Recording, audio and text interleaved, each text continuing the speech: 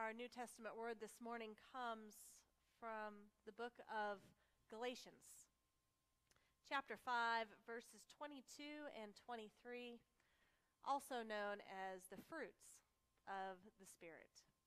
Hear now God's word to us.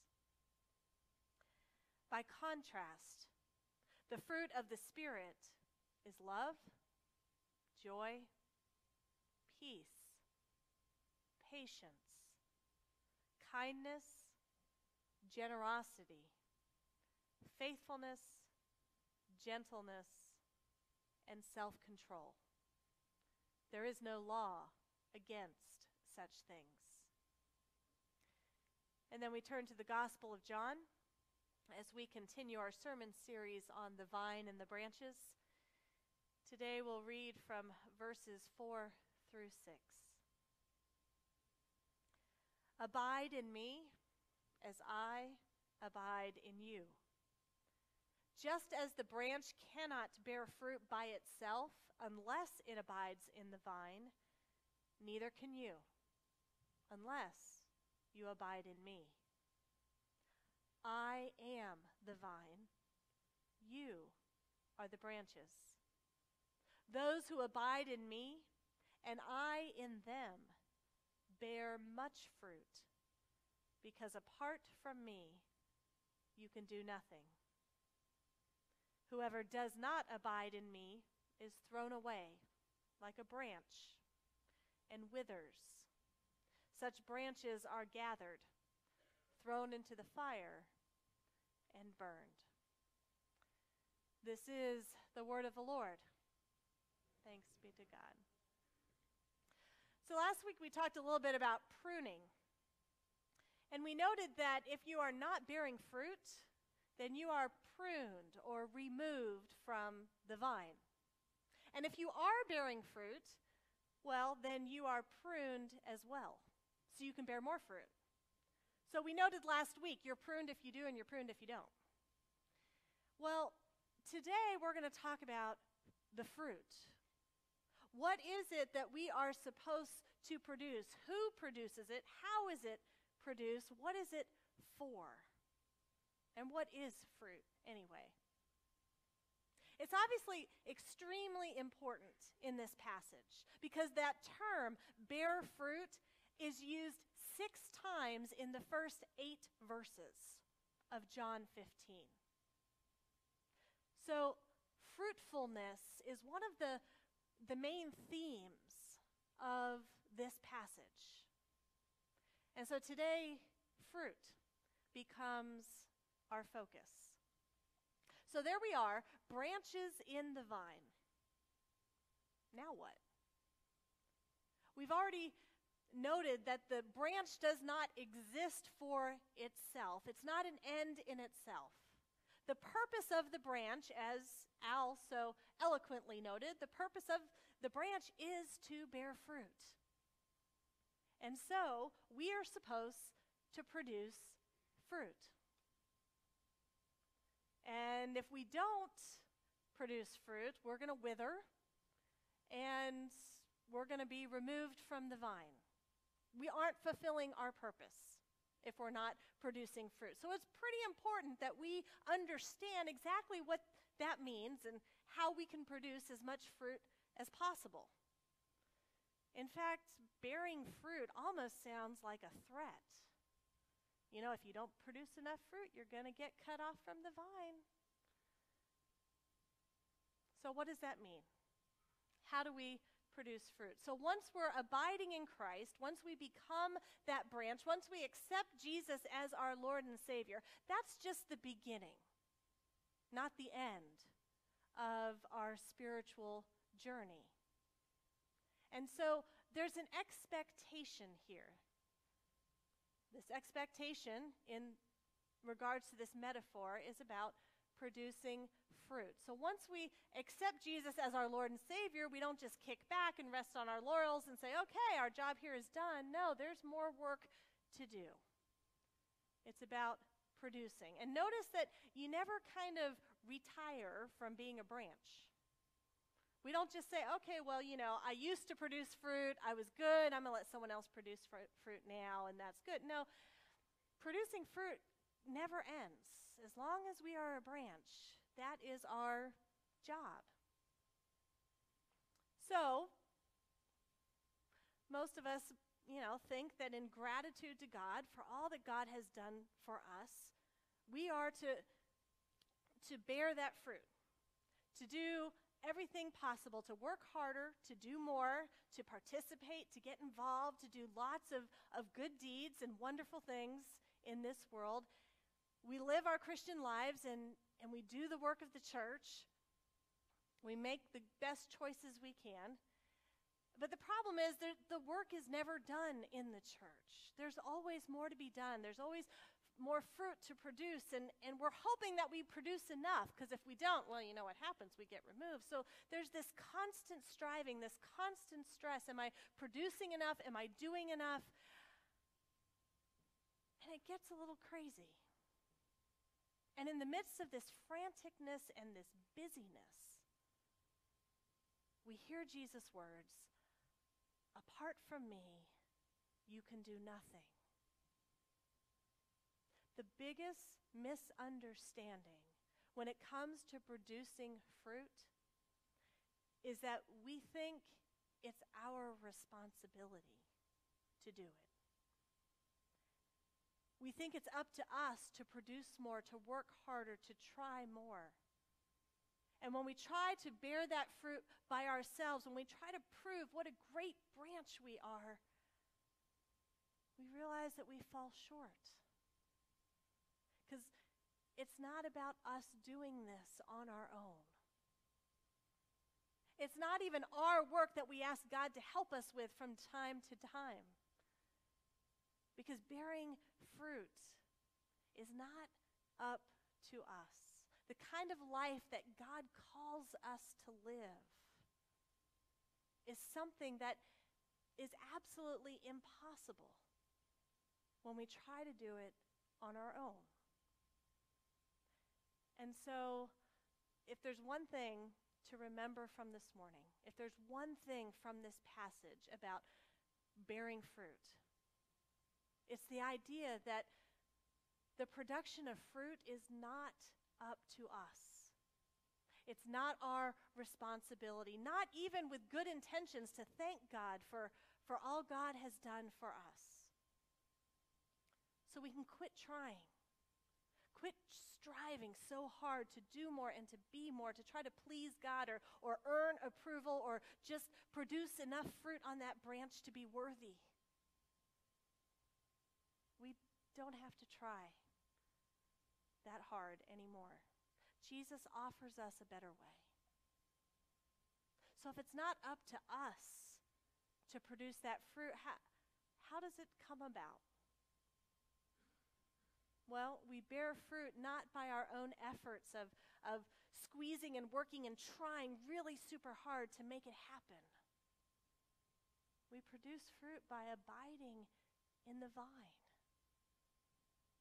It's the vine that works through us to produce that fruit in the world. Pruned by the vine grower, tended by the vine grower to make sure that we are fruitful. Think of how fruit grows. It's organic. It's natural. It happens little by little as the branch is rooted in that vine. It's a natural process. And the vine then provides everything this branch needs to produce fruit. The vine produces the sap. It gives everything essential. It provides everything the branch needs so that the fruit can be produced. So the fruit is not a demand. It's not a threat. The fruit is a promise. It's a promise from the vine, from Jesus, who says, I want to work through you and in you to offer some fruit in this world. Fruit is not our work, because work is effort and it's labor and it's intense. But the idea of fruit is that it's the silent, natural, growing presence of the Spirit of God in our lives that only happens when we are connected to the vine. And a healthy life in Christ always bears fruit. So while fruit might be the purpose of the branch, it's not ultimately up to the branch. So what is the branch's responsibility? Well, it goes back to abide. Did you hear that phrase that Jesus said? Just as the branch cannot bear fruit unless it abides in the vine, neither can you unless you abide in me. So we have a part to play in this fruit-bearing process. But the part that we play, the responsibility we have, is where are we going to abide? Where are we going to live from? What is the priority in our lives? And if we want to bear Jesus' fruit in this world, then we have to abide in him. There is no other way. But abiding isn't about sitting around doing nothing, saying, all right, Jesus, it's not my responsibility, so you just go ahead and work through me. But it's also not about striving and straining and stressing and doing a million different activities at the same time, trying to make sure we abide to the best of our ability. Abiding is simply a surrender, a submission of our very souls to God. It's a yielding. It's the ultimate, not my will, but your will be done. That's what abiding is. And when we surrender ourselves to God, that's when the life of the vine flows through us. And it's the vine that produces that fruit in us and through us. So our focus then is about staying connected to God. Not producing fruit, but staying connected. And if we are unable to do anything for God if we're not connected in God and with God. So, our job is to stay connected. What does that mean? We complicate things so oftentimes. And so we try to stay connected by, again, just working hard and being busy and having activities and worrying that we're not producing enough fruit, but it's not complicated. It's not meant to add this extra stress and strain on ourselves. Abiding is just resting. Resting in the one that holds you and loves you more than you'll ever know. It's about that surrender to him. And it's a choice we make every single day. Not a one-time decision, but every single day waking up and saying, all right, God, not my will, but your will be done. Use me, work through me today. Not because it's from my efforts, but because of what you are doing in me and through me. The natural outcome of abiding is producing fruit. You can't abide in the vine and not produce fruit in this world. So bearing fruit relies on a dependence on the vine. We have to admit we can't do it on our own. We have to admit our weakness. We have to admit apart from him we can do nothing. That's hard to admit sometimes for a lot of us. But if we can completely rely on that vine, that's when the sweetest fruit is produced. And what does that look like to kind of stay connected or abide? It's going to be different for all of us. The question is, how do you strengthen your relationship with God? Through prayer? Through daily reading of God's word and studying what God says to us through it? Through joining a small group during the week or a Sunday school class so that there's a community together who are learning what it means to be Christ's disciple, or maybe going on prayer walks? What are the ways that you strengthen your relationship with God, reading a devotional book of some kind. That's our focus, to stay connected each and every day, to remind ourselves who we are living in and what we are living for. Because I'll tell you what, this world will distract us so fast that we can go through an entire day and not even think about God. This world that we live in is pulling us in so many different directions that if we don't intentionally take some time and set it aside and say, all right, God, put it in your calendar, God time, 8 a.m., 6 a.m., 9 p.m., noon, whatever it is for you, and say, this is my time to strengthen my relationships so that I can go out into this world and bear your fruit. That's what it means to abide. And it sounds kind of simple, but it certainly isn't easy. Because this world does anything but encourage us to abide in Jesus. This world tells us we have to produce more if we are to be worthy. That in order to be good enough, we have to succeed, we have to achieve, we have to attain, we have to earn. That's completely opposite from what abiding is and what it means for us.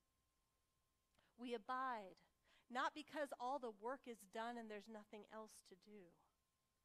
We abide because there is so much work that if we don't first root ourselves in the vine, we are going to wear ourselves out. Our focus, our call, our responsibility is simply to stay connected. Nothing more, nothing less. And when that happens, we will be able to receive what Jesus gives us through the Holy Spirit, and we will be able to then allow that sap, that nourishment, that strength to produce fruit in us. What happens if we don't abide? We wither. We find life to be just that rat race, that you're climbing a ladder, but you're not going anywhere. It's meaningless. If we don't abide, we remove ourselves from the vine. And that looks different for different people. There's some people who think, oh, I can just live this life and I'm fine. I don't need God in my life. I can get along just fine. I can handle it on my own. I'm strong enough. There's others who once upon a time did have God a part of their lives. They did believe, but then they lost that connection through the cares of this world that just kind of overshadowed and choked out the importance of their relationship with God. There's those who think, well, hey, I'm saved, I'm going to heaven, so it doesn't really matter what I do here on earth. And there's no focus on trying to live a fruitful life here and now. And yes, there's even some people who are a part of a church family. And they do. And they participate. And they get involved. And they volunteer. And over again, but it's not out of a relationship with Jesus. If we're not connected to the vine, we're not producing fruit for the world. And what is that fruit? Well, Paul gives us some pretty good examples of what that looks like.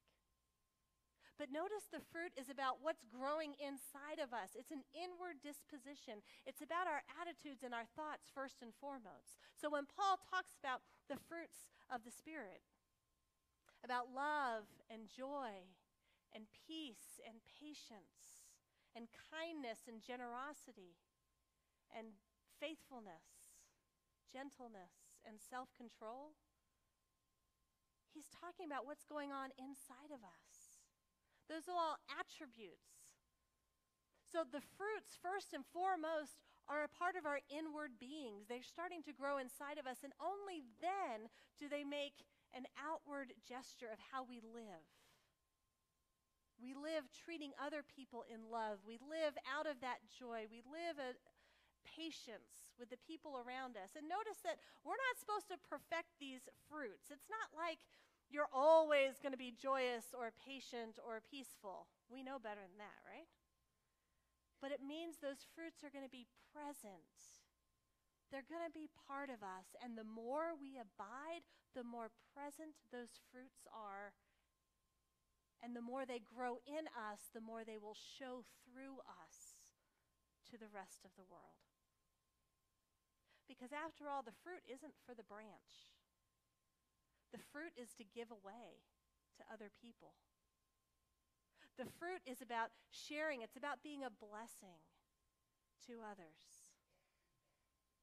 You see, when we talk about this vine and these branches, we're not doing it for us. We're producing fruit in order to be the best branches for the vine, in order to be a blessing to others. It's a giving away of ourselves.